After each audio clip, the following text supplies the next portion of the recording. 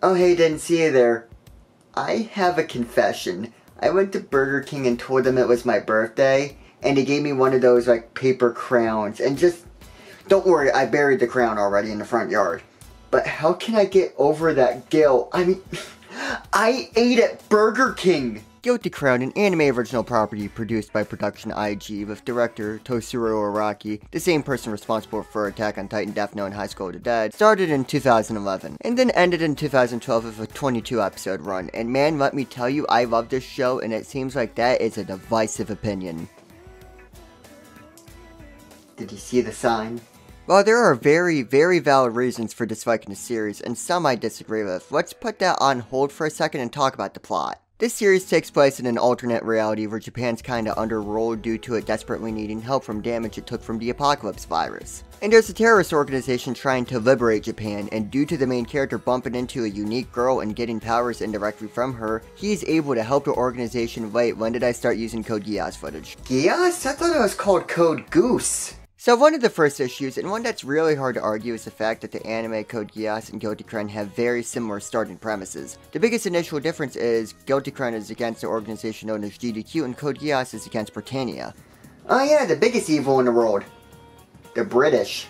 While it does have some pretty big similarities, I think as far as writing is concerned, the biggest difference between the two shows is the characters and their dynamic with the protagonist. As well as the protagonist himself, but we can get to him in a bit. In regards of other characters, there's the very iconic Inori who, if you ever seen anything Guilty Crown, it's probably her, and for good reason. Overall design, but she also is used for a while as a mascot of the band Egoist, and again, for good reason. That band, which consists of the existing band Supercell and the singer Shelby, was actually formed due to Guilty Crown, and is a band within the series of the show. Which is honestly so cool because 10 years after the show has been done and over with, Egoist is still releasing music, so hey, there's that. I mean, Egoist music is really good, but do they have to be so arrogant? I mean, come on, ego is in their name.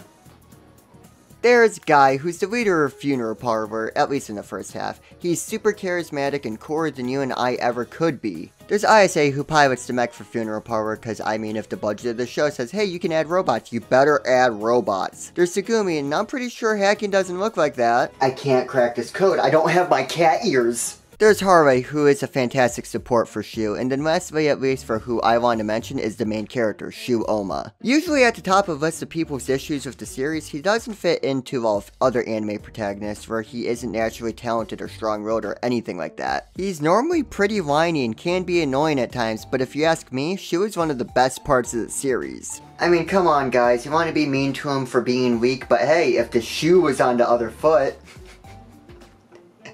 That wasn't even funny. But if that doesn't convince you, what if I told you the staff considers Shu a less passive version of Shinji from Neon Genesis? Wait, that does not help. I do understand the frustration around Shu, but I really do like him. His motives and behaviors contradict at times, but I take that as more of a he contradicts himself because he's human. Is he a perfectly written character? Of course not. But he is a character that can and will make mistakes and try to correct them, or not realize when what he's doing is wrong. I understand if the concept isn't for you. Honestly, there are characters of the same archetype that frustrate the hell out of me, but I at the very least love Shu Oma and the way he bounces between behaviors throughout the series.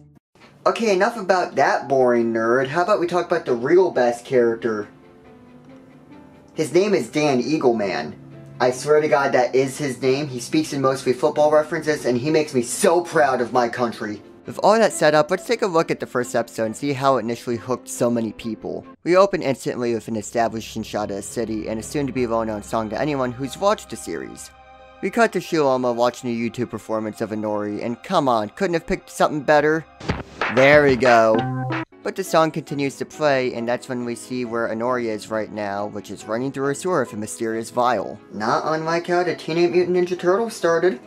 We get splices between the video of Inori, her doing dangerous stuff with mechs, and a plain old ordinary Shu. Inori makes her way out with the help of another mech while more splicing happens, but then she gets knocked off the bridge, and that's when the show for the most part ends that segment. Cut to an ordinary life of Shu and Hare riding on a train where they see signs of what happened. I still don't understand why they sent Inori on the stealth mission when she's clearly famous. It's like, God, who can we get undercover? Markiplier. We see that Shu in his classroom talking to two people, but then it kind of goes into him talking about how he isn't good in social situations. He goes into an abandoned building that he hangs out in, and honestly, I'd have the same reaction at this point in time. The way she's acting right now is a whole, offering that makes you kind of wonder, is she just a wee bit weird, or is there something there? Shu gets a vision, and when military grabs Inori, I'm a level with you, Shu has the most natural reaction of, oh shit, they have guns. He's saying things like, oh, how I should have done something different. What were you supposed to do? They had guns!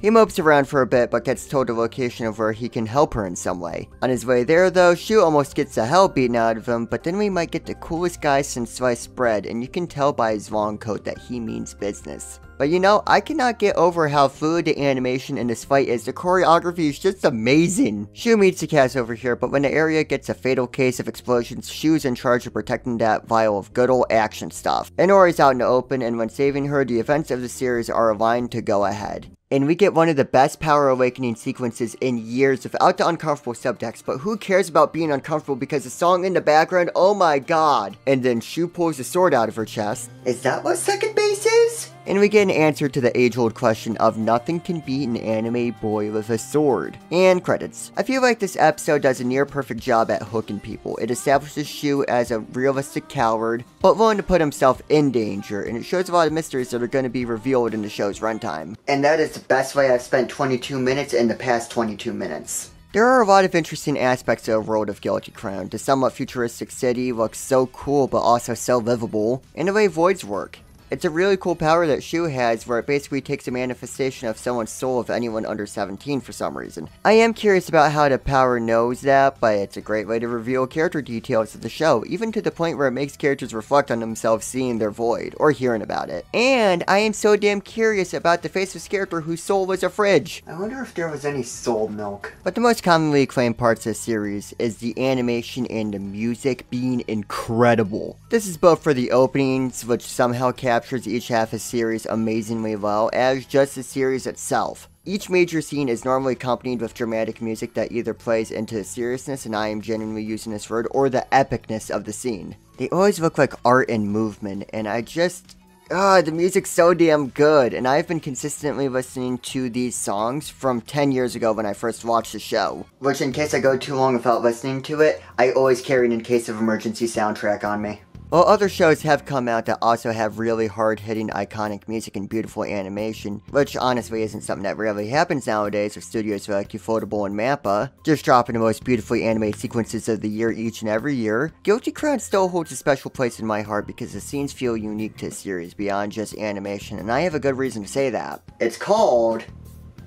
being biased. Guilty Crown was the show that when I first watched it, I fell in love with it, and it wasn't until I got older that I found some of the issues with the series, but that didn't take away the positives that I loved the series for, like the world building and character writing, and I will stick to that opinion. At the end of the day, you can probably give me an entire list of shows that are objectively better than Guilty Crown, but only my show has Dan Eagleman in it. Let's see how much weight that adds to the tier list.